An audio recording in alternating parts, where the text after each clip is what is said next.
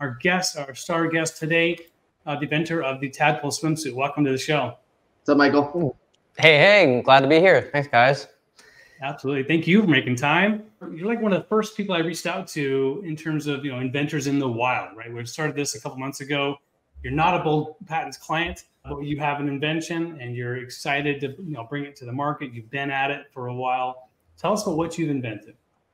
Well, before we get started, I don't remember sending you that second to last question like 3 years ago about what to do when you have an idea. So thank you for reading my my question that I didn't even know I sent for that person. Yeah. So behind me is my invention is called the Tadpole Swimsuit, and I'm trying to change the way children learn how to swim because I have 2 kids of my own, and when my toddler son jumped in the water with nothing on him to be like his big sister, freaked out for a second and thought there's got to be a better way. And there wasn't for what I thought it should be. And then here we go, Cool. Well, and can you show it off? Can you kind of pull it off? Yeah, no, absolutely. So no virtual backgrounds here. This is a real deal. It scares me sometimes when I walk into my studio. So right now, this is a 3-year-old size, and I say it takes buoyancy away from just the chest and the arms is what we normally have to work with as parents of young kids, and it spreads across the whole body from ankle to elbow with 24 strategically placed pockets that are modular. So as the child learns how to swim, you can actually start taking the pockets out just one at a time. So just like when we go to the gym to get stronger, we take a little bit of the resistance away from the child so they can actually develop their muscular strength along with their flexibility and coordination. Because right now the only option is binary. The kid wears it all, their water wings, they wear them all summer long, and then at the end of summer you just take them off. So they go from having full buoyancy to nothing. And that's like we're just going to deadlift, our body weight and then double it. Like that doesn't make any sense. So there was no modular really designs out there, and so I created one. Got it. That's wild. I love it, man. It looks great. Yeah, that's very unique. So have you, in terms of like going to market, have you had success there? Are you selling some of these? Yeah, I started out with a prototype, got the proof of concept working, and I was like, it shouldn't be this easy, but knock on wood, it's been going really well, and I've been selling to the friends and the family and my neighborhood just to kind of get the word out and tweak the design a little bit because it's not perfect right off the bat. And through word of mouth, I actually got my first commercial client, a local pool installation company. And this guy's like, I've been around this industry my whole life. I've never seen anything like it. I love it. I want to put 100 of them in my stores. So I'm working with him right now to get a bunch made up for my 3, 4, and 5-year-olds and get them into his shop. And that's my current mountain I'm climbing right now is getting bulk manufacturing going. Super cool. Any idea what you're thinking from a retail perspective? What you're going to retail this at? My goal is retail about $100. I was trying to be down in like the $80 range, like trying to keep it affordable. Then like after COVID and inflation and everything started just amplifying, it's been crazy. So if I can keep it around $100, I'd be happy with that, which is, it's the cost of a full body swimsuit plus flotation and maybe one swim lesson. And like, there you go. It's already paid for after that.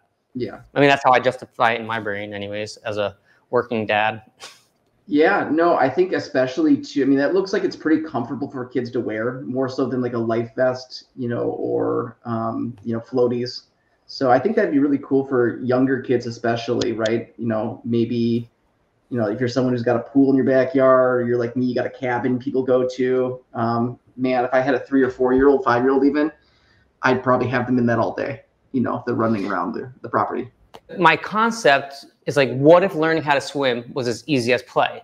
Like as a parent, we take our kids to the playground. We don't give them a full-on lesson. Like, this is the swing set. These are monkey bars. This is how this works or that works. You're like, get out of here, kid, go play, burn off that energy. So I created this suit so the little kids could feel confident enough to do what the big kids are doing. They're out there, they're swimming, they're treading, they're going head over heels, bending down, picking stuff up. And that's what my suit does. It gives them the flexibility to go in and do whatever they want. Now, it is not a life-saving device in the sense like it's Coast Guard certified or anything like that, Sure. which, you know, I've done a lot of research because people ask me, oh, they're like, oh, it's like a lifesaver. I'm like, no. You know, it's not set and forget it. A lifesaver. Swim aid. Yeah.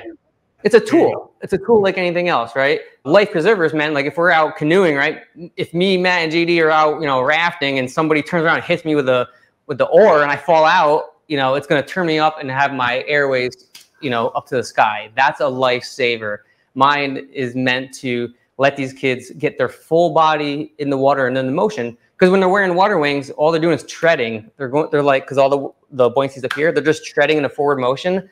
And then so when you take them off at the end of the summer, they're still in that position in the water, so they sink like a rock. It doesn't, you know, they're not used to going horizontal and swimming across that way, that natural motion. So, Michael, I got to ask you. Okay, so you do have a patent on this, correct?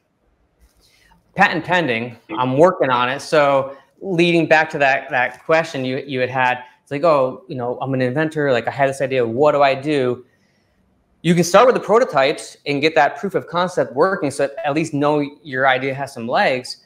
And that's where it can kind of become like a sticky widget. Like, all right, is it worth putting that money into protection?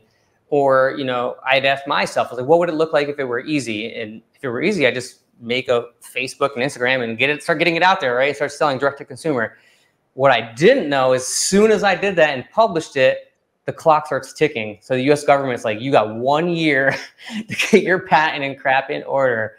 So I filed my paperwork and I got my fingers crossed that everything is going to be going in as right as rain. But who knows? Everything's pending right now, and we'll find out. Excellent. Yeah, I was going to ask, what's your lessons learned? You're going to tell someone listening today that's just getting started, might have been where you were at a year or two ago. What's that lesson what mistake not to make? What would you pass along? The mistake is getting it out into the public eye a little too early. Like, look before you leap. Like you mentioned earlier, weigh those pros and cons. If you have an idea that's like in a saturated market and you're just kind of one of a dozen, but you're selling, like that's fine. But what I have done is created something entirely new, which I need to protect myself, because it's not like when or if, you know, China or any other company overseas is going to start making knockoffs. It's when. It's a matter of time. So the more I can do to protect myself, the better I'll be in the long run. Because, you know, I want to take care of my kids and send them off to good schools and all that stuff and be like any other parent, you know, who wants a good future for their next of kin. Can I give them your email address for them to reach out and ask questions and say, hey, what's it like? What are you doing, you know, as you're getting this product out the door? Absolutely. Yeah. Perfect. So my main email for this is tadpoleswimsuit@gmail.com.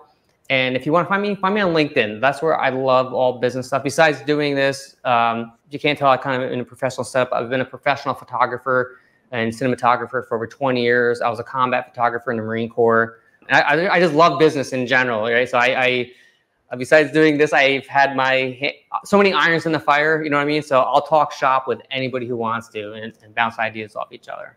It's a lot of fun for me.